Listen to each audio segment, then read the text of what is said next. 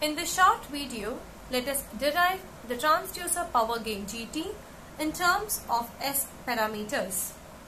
So this is the formula we have derived for GT already. It is B2 square by Bs square into 1 minus 2L square 1 minus 2S square. To derive in terms of S parameters, we need to find what is B2 value, what is Bs value, and substitute in this formula. So first let us start by finding what is B2. Now referring to the block diagram, B2 is present at the output side. So if you see here, B2 is almost equal to the wave A2 here, and here A2 is equal to this B2 dash here. So I can equate from the diagram, B2 is equal to, it is equal to A2 dash. And similarly from the diagram, A2 is equal to B2 dash. So we can write A2 is equal to B2 dash. And also if you see B2 dash, it is BL. We have a reflection that comes as B2 dash. So B2 dash will be tau L times the reflection number of times the incoming wave B2. So we can write B2 dash is equal to tau L times of B2. So I am going to write B2 dash is equal to tau L times B2. Fine.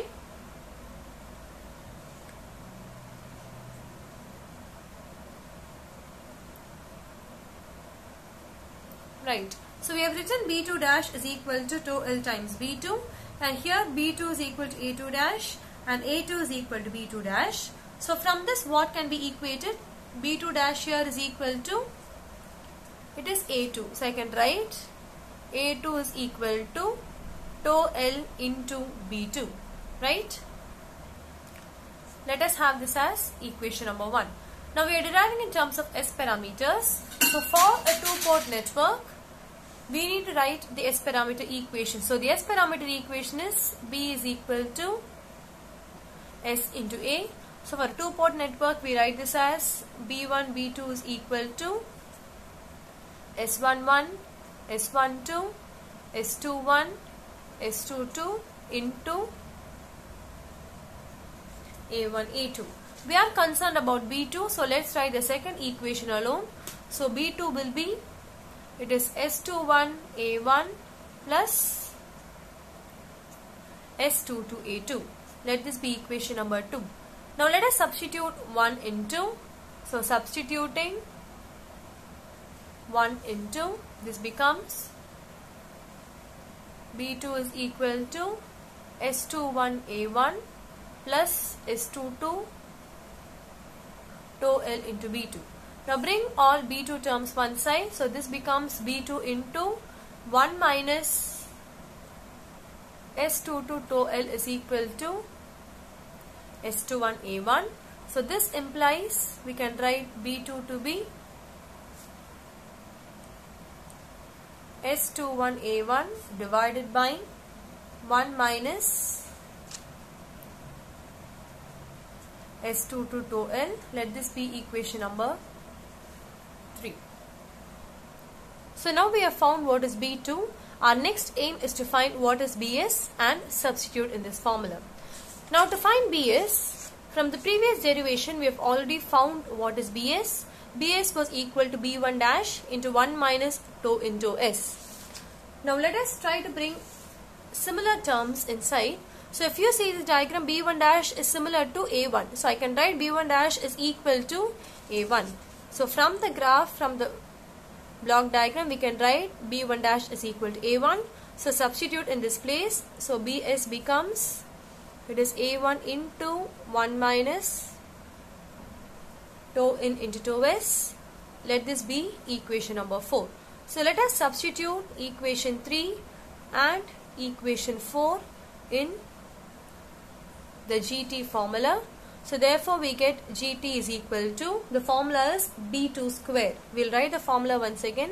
So it is mod of B2 square by mod of Bs square into 1 minus mod of tau L square into 1 minus mod of tau S square. So we have found B2 in equation 3, Bs in equation 4. Let us substitute the parameters in this equation. So therefore GT becomes Your B2 square is, it is mod of S21 square into A1 square divided by 1 minus S22 into 12 the whole square. It is divided by BA square. So let us take the reciprocal of this. So this will be 1 by A1 square into 1 minus tau S2 in the whole square into these two terms remain as such. So it is 1 minus mod of tau L square into 1 minus mod of tau A square. So here this A1 square can get cancelled. And when we consider RF networks, S11 is almost similar to your input reflection coefficient and S22 is almost similar to your output reflection coefficient. This holds true when feedback is not present. Feedback means when S12 is equal to 0, when S21 is equal to 0, when there is no reflection between the amplifier ranges, when S12 and S21 are 0, we can equate S11 to your input reflection coefficient. This can be equal to tau in and this S22 can be equal to tau out. But this is only true when feedback is absent.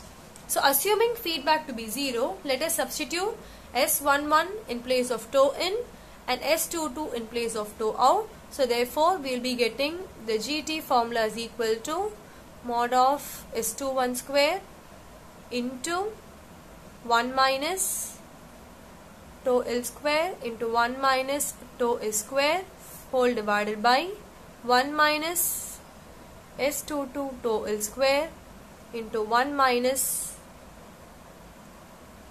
S11 tau S square. So this is the formula for GT in terms of S parameters. It is S21 square into 1 minus tau L square into 1 minus tau S square by 1 minus S22 tau L the whole square into 1 minus S11 tau S square.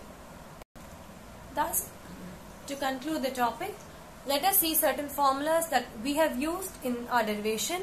The total power is the incident power minus the reflected power, and the input power becomes the available power under the maximum power transfer condition. So if you see the input side, we can say that when tau in is equal to tau S, when the input impedance is equal to your source impedance.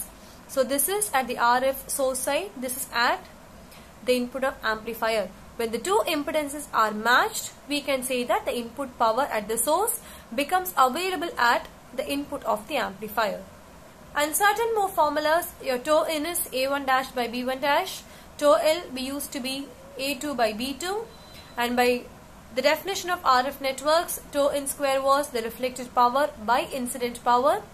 And one more main formula that we encounter in RF networks, it is the S parameters. It is in general represented as B is equal to S into A. So with this we finish the transducer power gain derivation, and this is an important 13 mark for our Anna University examinations. Thank you.